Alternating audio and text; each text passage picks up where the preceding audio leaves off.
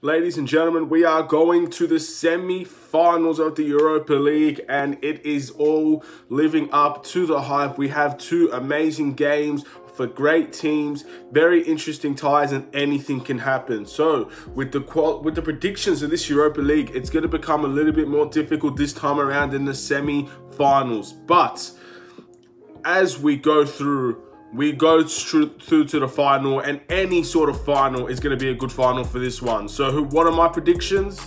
Let's find out right now.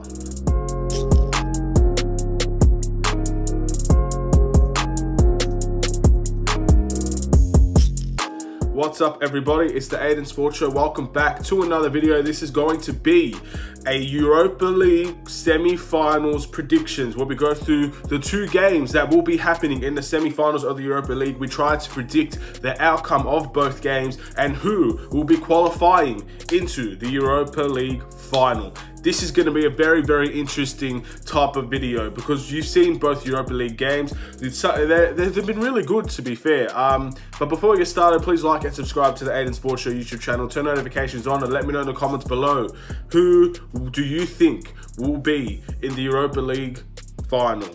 It's as simple as that. That's what I want to know. Where everybody's saying that it's going to be Inter Milan and Manchester United, but it might not be that simple.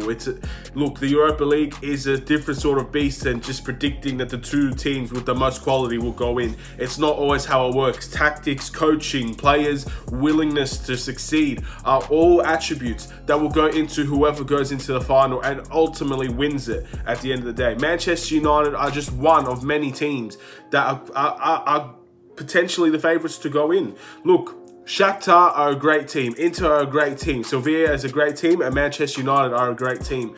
This is, no matter what the outcomes are, this final is going to be very, very interesting. Now, let's get off to the first game of this episode. Inter Milan versus Shaktar. Now, Shaktar are a great, great team, and they showed it in their last game. Inter Milan were absolutely dominant, and Inter Milan looked very, very scary. Inter Milan were dominant against Havertz's team, Leverkusen.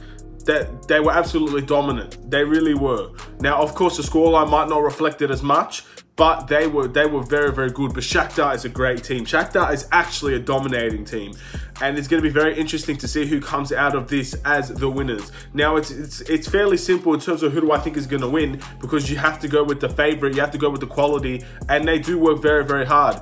This game is going to be attack versus defense. I think Inter Milan will give away a little bit of possession in this game compared to their last few games, because they love to play three at the back, don't they? They love to play three at the back. They love to go and play a 3-5-2. They have two really, really good strikers in Lukaku and Martinez, but Lukaku is not someone that can really keep possession of the ball a whole lot compared to Martinez. They really, really partner each other up very, very well. The midfield, they don't even play Eriksen. That's how good that they've been playing. Eriksen has not even been a main feature. He's come off the bench and he's succeeded for them.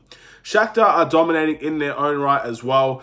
Obviously, when you have a team that's this close to getting to the final, you have to give them the equal respect, no matter what the outcome is. But I truly think that Inter Milan will win this game. Now, I don't think it's going to be as easy as their last game against Leverkusen. I thought Leverkusen were relatively poor. They looked pretty average in their game against Inter Milan. I don't see that being the case here. I don't see Inter Milan making a team look average in the semi-finals. I think this is going to be a very tight contest. I see maybe a 2-0 victory for Inter Milan at best. I don't see them scoring 4 or 5. I don't see Shaktar scoring 4 or 5. I think it's going to be 2-0 either way, but I am going to go with Inter Milan. Inter Milan are a great team, man, and they're destined to make the final. They probably have the easier of the tie, because I think Sevilla is slightly better and Manchester United are slightly better than Shaktar.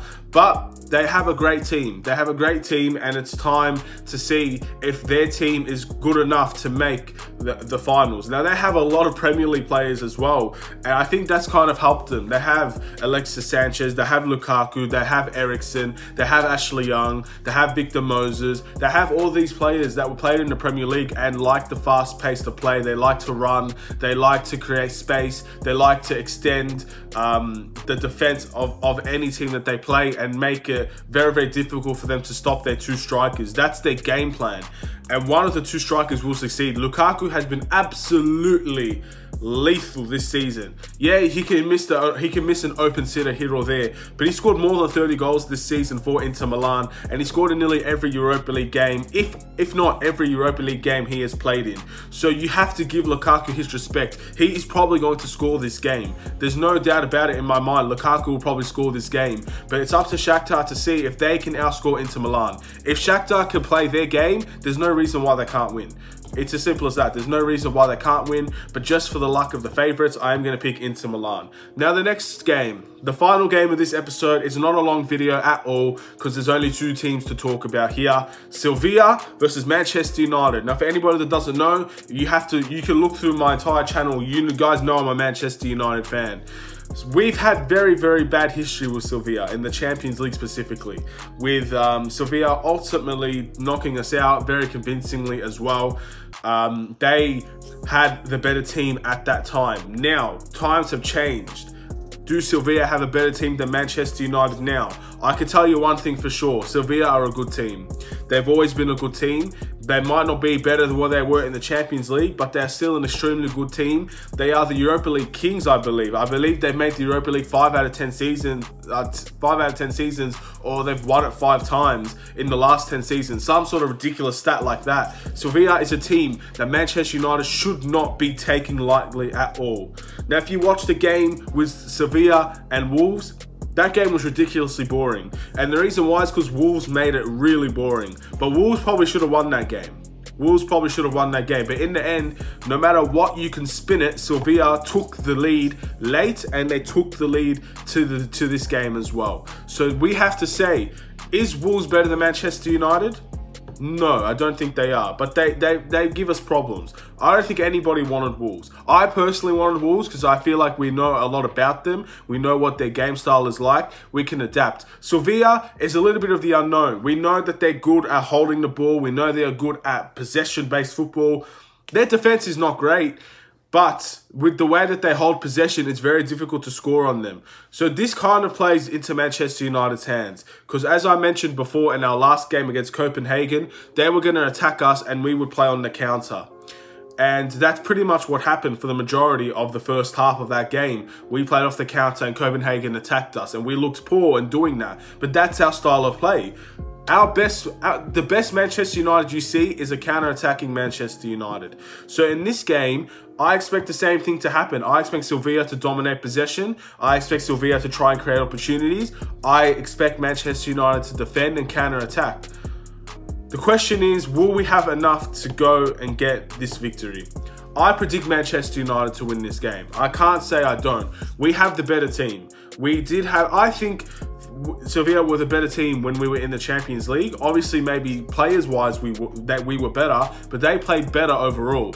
This should be a different sort of test. We're looking at for revenge, Manchester United. Manchester United should be looking for revenge, and they should be going after this team and beating them convincingly.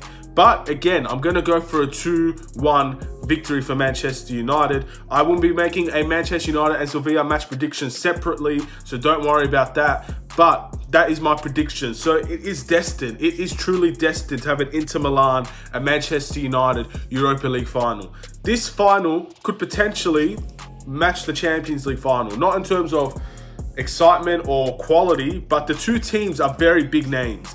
And if these 2 teams make the Europa League final, it is going to be a must-watch. People would want to know the outcome between Manchester United and Inter Milan. 2 great teams, 2 clubs that will be in the Champions League next season. It's time to see if those 2 can end up going and getting a victory. Because if they can do it, it's going to be a lot. The whole world's going to watch this game. It's as simple as that. But things can change, man. You could have Shaktar and Sevilla. You could have Inter and Sevilla. You can have Man United and Shaktar. We do not know, man. So hopefully the Inter-Manchester United final will happen. Hopefully we can all get ready to see Lukaku versus old side, Alexis Sanchez versus old side, to see Ashley Young versus old side. And we'll see what happens, man. I'm going to be excited if that happens, man. I'm a big fan of Inter's team. I've always respected Lukaku. I've always respected Alexis Sanchez. I've always respected Ashley Young, even though when I made a video about him, basically just being frustrated because he forced his way out, but I still respect the guy. So I'm excited to see where that's going to go, if that is going to be the final. But there we go. That's going to be the end of the video. Thank you guys for watching. Please like and subscribe if you're new to the Aidan Sports Show YouTube channel. Turn notifications on. I will see you guys in the Champions League semi-final predictions and also the Europa League final predictions when the time comes. Stay tuned for the next Manchester United video, which will come out later today. Take care and peace.